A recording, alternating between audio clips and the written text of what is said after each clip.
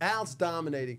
In I Anaheim. forgot what I said. Just blow him away, man. He's not going to catch up to your fastball. But Al strikes him out. Al strikes him out second time up. And Chili and I we liked each other. We got along great. Yeah, he's great. He's staying away from me in the dugout because he's pissed that I told him what Al's going to do, and you're still striking you out. Al throws a slider. Yeah, he hits a homer. Oh, but the worst part was, we didn't have any nets back then in front of the dugout, right? He comes to score, and he comes in, and he tells everybody to get out of the way. Leiter, get it. He made me come out of the dugout towards the on-deck circle, and he wouldn't just shake my hand. He made me do this. He wanted Al to see. He made me do a double high five up in the air. That's funny. Yeah, and then he sits down next to me afterwards, and he goes, "Your brother's a dumbass. I can't believe he threw me that." Special edition of Amazing Conversation with the Leiter brothers, Al and Marc.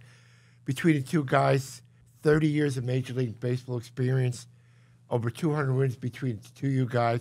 First family in the history of the MLB to each have a son pitching in the major leagues. So, Al, how does that feel when you heard about that? Jay, how do you think it makes me feel? Warm Great. and fuzzy? Your son, Jack, pitched with the Rangers? No, thank you. It is, first of all, I didn't know until obviously all of the folks that do the research on history. I would have figured. We know that there's been granddads and dads and grandsons.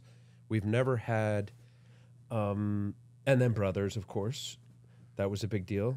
But to have fathers and sons to play, it made me, of course, proud, but it made me realize what a cool, special feat it was, considering they've been documenting the history of baseball since the late 1800s. Yeah. How about you, Marc? You said Marc Leiter pitches for the Cubs now. Hello, Jay. Thanks for having me. My pleasure. The gift to be in the mail, by the way, guys. Yeah. So I didn't know either. I got some people sent me some text telling me, and I'm like, well, this can't be true. I at first didn't believe it. And when I did, I was overwhelmed. I thought it was definitely ranking up there with pretty close to like getting called up that first time being told. Like it hit me that much. Like, wow. So Al's kid, my kid, both of us. I was overwhelmed. I really was. Yeah, I was proud. I was proud to say, dang, not just us, but our boys, and they're both good. They could be doing this for a while together. Al and I were fortunate to do. Yeah, it was special. Definitely one of the most special feelings I've ever had. Guys, growing up, the professional players, were you like yelling at the umpire dads in the Little League? Did you yell at the people? Did you? Dad, you mean? Did you? Maybe some of us. Did you? When you watch it when Jack and Marc Jr. were growing up, we went to their games? How overbearing were you both? A lot. I'll go first. Let him start on this one. I want to hear this. So, not at all. When my son got in the car, if he had a bad game, I didn't say a word. Not a word. I had so many bad games in my life. I'm not going to start picking on him because he was 0 for 3 or gave up hits or runs or whatever. Never. And I will say this for my son. Every single game he's ever pitched, at some point, and even now, but go back to Little League and high school, at some point he would come up to me later that night, sit down next to me down in the basement and say, so Dad, what'd you think? Now I knew he was ready to listen. Because if I had a pitching coach coming over to me, whether it's the minor leagues or the big leagues, after I just sucked, I'm not listening to what you're saying. I think Jay's question was how overbearing of a dad so were you I didn't with? pick on him. No, the players, the coaches, the umpires. Oh, I think you meant with our son. All of the above. So no, I never got on anybody. I got on an umpire once because he let my son throw one warm-up pitch and said, throw it down, and it was cold in April in 10th grade. And I said, that's a good way to hurt his arm. It's freezing out. He turned around, me being naive. I didn't know the guy knew who I was, and he said, Marc. He said, I'm telling their coach every inning to knock off the meetings. I said, well, don't take it out on my son. Go kick his ass. But my son's got to throw. It's 35 degrees out. So I did that one time, and I did. And I'll say this for kids. I don't know what age groups listening, but one time my son looked at, and he doesn't argue with umps. He's never done anything wrong. 10th grade, he looked at the ump, and the ump was bad, and he threw his arms up and he yelled, "Where was that?" And I yelled from behind the backstop where I was sitting in the bleachers, and I said, "Quit! And I yelled, "Quit!" from the stands. And he looks at me, and everybody's looking at him. What's this guy just yelled quit for? And I said, if you don't like what you see, get your shit and let's go home. I said, otherwise, you throw the ball and let him call the pitches. So after the game, my son comes over, because I've never done that. And because we have a good relationship, and he goes, Dad, why'd you do that? I said, Mark, what if I was a pro scout watching you for the very first time and you did that? You've never done that, and I know you'll never do it again. They're going to look at you and say, your Uncle Al's a major leaguer, and he's MLB Network, and Yankee. Your dad played in the big leagues. You're going to look like a prima donna, and that's not who you are. Don't you ever show anybody up on a field. And I never did it again. How about you with Jack through the years? You know, how was it? How tough on you, remember, or did you? I disappear because a couple things. What Mark just said. Like I know when I would go to a game, I know people are watching. Not to make a big deal of myself, but I know, I played and I want to chart the game. Certainly being local and so I charted not as a nut job. I charted to keep my nerves down, and it was a conversation. I started doing this when Jack was travel ball, let's just say 10th grade, 11th grade, whatever. Yeah. And it was a conversation to trigger, whether it was the next day or 2 days after, in pitch sequencing that would maybe blossom into a conversation. So, and it was mostly good, right? I mean, your kid's doing well, and hey, that third inning, what you did with the sequence of the back-to-back, fastball, changeup, and then that really good curveball. Like, it was more of like that. And then little other things with first pitch strikes and ball strike ratio and swing and miss, silly stuff. But it was really to lessen my nerves of not, being like a nervous parent. You guys never pinched against each other in the majors. One time in '97, you were supposed to, when you were with the Phillies and I was with the Marlins, but the damn game got rained out, right? And you pitched the next day and Al got skipped. So that was the one time. Who would have wanted to pitch against each other? I think we had a better lineup. Yeah. Forget about it. All right, let's hear it. No. Who knows? No, go ahead. This was good because this week in baseball got involved. Our mom flew down. Family was all there. I was having fun. I was warming up, waving to Al across the field. We were at an age where it would have been so much fun. No, but think about somebody upstairs didn't want it to happen. Yeah. We crisscrossed for, your whole big league career. You both started with the Yankees, though, right? Yeah. Yeah. Mark got, when did you get up 90. 90. We're both on some box scores together. One of my coolest box scores is when I was in spring training with you guys, with the Mets in 01. Al started. We were in Jupiter, and I pitched the last inning of the game. So we're both in that box score, same team. Phillies, I was a setup guy, and then Al started a game, and I came in relief in the 8th for the Phillies, but we weren't on the mound at the same innings. He had just gotten done pitching with the Mets. We have a picture. I'm in spring training. And it was late, so it was a spring training game in Lakeland when Marc got traded from the Yankees to the Tigers, and I'm on the mound, and there was a fan in Lakeland's spring training stadium, and it's Leiter on his back at third base. Sparky Anderson had him become a pinch runner while I'm on the mound. So I'm lefty, right? So it's from over the third base, like left field line. Mark's on third base with Leiter, and then my back is also because it was a pretty cool picture, but. So I was the backup pitcher. So I was the first guy in if there's goes extra innings. I end up scoring from third to tie the game up. They had to send somebody run over to the AAA, the minor league complex in Lakeland, because Billy Muffet goes, well, you just used our first backup. And I think it was a fly ball or something. I tagged up and scored. I hadn't run the bases since high school, 1981, because I remember Alex Graham, third base coach, he goes, all right, if this happens, line drive, stay, freeze it. I'm like, all right, man, I'm all nervous. He goes, you all right? I said, man, I haven't been on a base since 1981. He goes, all right, listen. And he stayed all nervous. But I ended up, I forgot how we scored, but it went extra innings, and I got to go shower. I didn't even pitch that day. You guys did pitch together in high school, right? Central Regional? We didn't. No, I was a freshman when he was a So you never pitched together? Little League. Little League? Weren't you on the same team with Jeff Musselman? Yep. Little League for me, but he was on the same team with Jeff. Jeff and Al was his first year of Little League, my last year, and we were on the same team. You know, my favorite Jeff Musselman story, we were in Dunedin, and he hit Darryl Strawberry with a pitch. and Darryl chased him to the next field. I was so embarrassed. Jeff's a good dude. I felt bad for him. Hey, Straw's You big. gotta- I don't know. I might have. I don't know. You got to just stay. You gotta you duck. got to you got to wait, and then run at him, and hopefully everybody gets in there to, Yeah.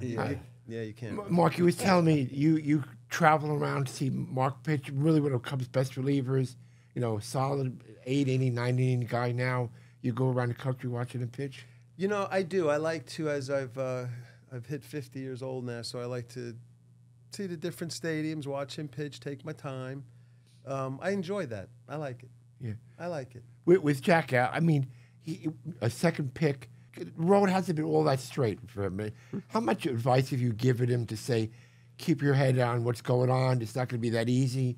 But he persevered, got there. He'll be back again before long. So, Jay, it's a fine line for me because, again, what I did, I don't want the comparison of your son and what Al did, or what Al's career and Jack's career. I never want him to be a pitcher. Well, that's too late now. So I temper my suggestions and my advice and tutelage at times with where his headspace is at. I prefer, if I could, back off and just watch and hug him and love him. That's where I prefer to be. But we're close enough in a good place where I wait for him to engage. Does he call you after it starts now in AAA? Or, Yeah, we'll start out texting. It's typical of, I'll let him send something out. Obviously, if it's a good game, like, hey, way to go, that's awesome, whatever. And what do you do with Mark? Do you call him a lot, or you just follow the box score? Up until last year, we probably talked almost every day. In Chicago, 22 was tough because he had his options, and he didn't deserve to be going up and down, but that's business. You got the options, you're going to go up and down. So that was a tough year for him. So we talked a lot on his way to the field at times and on the way home. When he pitches bad, it's going to be a long conversation. He wants to go over the hitters with me and what he did, where he thinks he made mistakes. When he pitched good, it was usually a 15-minute conversation, and he feeling good, he's going to hang out. But the tougher games were always the longer conversations. Even when he was younger, high school, college, wherever it was, he wants to talk it through. He learns more by talking about what he did. So I will say this, because we share a lot over the years, of course. His son is way more vocal than my son. So I listen to the stories and I'm like, Jack would never want, he doesn't want to talk. So there's a little bit of pulling out. He is getting better. Yeah. But Marky, with his dad, it's he immediately engages. So and Mark think tried to get Jack to do it. He said to Jack, that's, in my son's words, that's their job, like mine. And he's right with what he's saying. And he tried to let Jack know, your dad has been there. Your uncle, take advantage of it. Talk to it. And that's what my son, he wants to talk. But you know what? It all comes down to this. I will tell you this, because we could be critical of where baseball is now. And we are, because of when we played, right? I got to the big leagues in 87. Mark was in 90. We have a generation of taking the baton from teammates of mine like Tommy John or Ron Guidry, guys that have a connection to the 70s and the 60s. Right, you had Frank Tanana. So for us to see and hear how these organizations are being run, and most of them are run by college players that never played pro ball. Forget about big leaguers. And I'm not saying every big league player could be a good coach. There's a lot of really good coaches that I had that never played in the big leagues, or if they did, they barely played. So it doesn't always correlate, but as a dad, and I'm listening to my son talk in detail about a coach that never played, and I'm like, all right, I gotta listen to this? It's just not, it's not right. But I'm still respectful and careful because he's got to experience it. My son's in a good place. He's had a good spring, and he's in a good place. I know he's in a good place. When they're not in a good place, that's scary for athletes, especially this sport. There's no team sport that failure dominates constantly, and the fragile mind is always weak in the sense of waiting for something bad to happen. That's what these guys do every single night when you're watching. I don't care how big a star they are. You're always dealing with the balance of confidence and self-esteem. Even the stars, the guys making $30 million a year, it doesn't matter. He's not getting up there with his bank account. He's getting up there with his bat and a dude with a ball in his hand. Mm-hmm. So Mark told me it wasn't for your brother. You would have 6 brothers and a sister. It wasn't for your brother John. He was the one who turned your dad on to baseball. Yes. Actually, our mom, who's from England, born and raised in England, met my dad after World War II. Our oldest brother, who's no longer with us, which is weird for me to even say, he passed away, 3 years now? Crazy. Yeah. He, when the family moved down to the Jersey Shore, he was bothering our mom for, I want to join Little League. And my dad loved sports, but he didn't play organized sports. So that was, and $12, right? I think it was. I remember less than that. All right, Way but less, whatever but the for amount you, by was, the time he you needed got like there. $6 or $8 to go join the Berkeley Township Little League. Yeah. And that was the start of the Leiter boys. And you both were Met fans growing up? I mean... Oh, my God, Jaybird. Mets were number one. Then, I like the Phillies, too, because it was easy to go to Whoa, Philly. whoa. but the Take Mets it were- easy. Take it easy. No, I was saying to Jay, I liked the Giants and Eagles in football all my life, and I liked the Mets and then the Phillies. But As weird as this is, and I know you're a North Jersey guy, our love for the Mets came from our father, who was born in Manhattan, raised in Long Island, and at inception with the Lovable Losers, our father loved Casey Stengel. He thought the whole Casey Stengel was like great, and he loved the underdog. So that was a time in the early '60s or whatever when the Yankees were, king of everything, and he was like, nope, we're gonna be Mets fans. How proud do you think your dad would be if we saw what happened this year when 4 members of the family are in the major leagues? we weren't braggers anyway, but we never went home and talked about how good we did in a game because he would say, well, you're playing against kids. And we'd be like, well, we're kids too. What do you mean? So we never went home and It's not said, a big deal. You're playing against other 12-year-olds. yeah, and that's what he would say. So you never went home and said, I was 4 for 4 today, unless he said, how'd you do? Then you said how you did. But you didn't go home and tell him how good you did, just because. But his was inside. It was hidden. And I say this only because I remember pitching in Double-A, and he was following me around, like, no phones or anything. He showed up in Hagerstown. They're like, what are you doing here? He goes, oh, what do you mean what am I doing here? I always come here. And they go, Marc's in Charlotte now. And he goes, what? So I'm in Double-A, but they had the burnt-down stadium in Charlotte then, 1985. Dad comes around the bleachers after I got done pitching. He would laugh and hide his mouth. First time he ever said this, he looks at me and goes, you're going to pitch in the major leagues. Yeah. I was doing, it was the playoffs when I got called up. But I'll never forget Dad's face looking at me because he didn't boast like that. It was more, he wasn't that way. But I pitched really well. They brought me in for a closer in the playoffs. I just got into Double-A. But I'll never forget his expression, the way he looked at me and said, and laughing like, "Oh my God, you're going to be there." So what's So he would have been proud. So what's crazy? So John started with the Little League. Another brother of ours played. What did Kurt play? Kurt, right? Yeah, Kurt. 5-6 years. What did he play in pro ball? Kurt played from 82 to 86 in the minors. Okay, so 4 or 5 years. Went to Oklahoma State. Kind of like started that kind of next level thing. But our father, he didn't, like I said, he didn't play organized sports, but he did love sports, and he wanted his boys to get that appreciation of team sports, right? And I remember on the side of our house when Dad, you go play catch. Oh. One thing that he said to me, and me of all people, right? I led the American League of Walks and National League of Walks. He said, if you don't hit me in the chest and I got to run for the ball, catch is over. Like, you talk about like the silly things that you try to teach a kid, like if there are parents out there. And I wanted to play catch with my dad. So I was, I was wild, whatever, And I just knew, like, if I made Dad go into the hedges or worse, across the street to get the ball, he'd walk in the house. So my whole thing was about just hit my dad in the chest. So think about how simple that is. But it was like it kept my dad playing catch. Or go get the ball. How proud will you guys be if one day, in the distant future, that Jack Leiter will pitch against Mark Leiter Jr.? That would be cool. Yeah, it would be Be in very the same awesome. game, right? I still have a hard time watching right now. I got to be honest with you. I cheat. I don't even watch the game. I wait till the game's over, then I look how he did, and then I go back and watch it. I can't stomach it anymore. It's hard. I just can't stomach it. So you don't watch the game? Not live. Like when he pitched the other night, when did I see him pitch? Monday. He was here the first night. I'm terrified. I can't help it. I get it. Because I know every guy that steps up can take you deep. I don't care who's coming up. So now now he's in a position where he's coming in and close. I'd rather be on the mound pitching than Totally. right? It sucks. Sometimes it sucks. And then when they do good, you're going, oh, that was great. No, it wasn't. It was horrible. Yeah. I'd rather look at the box. And it happened by accident.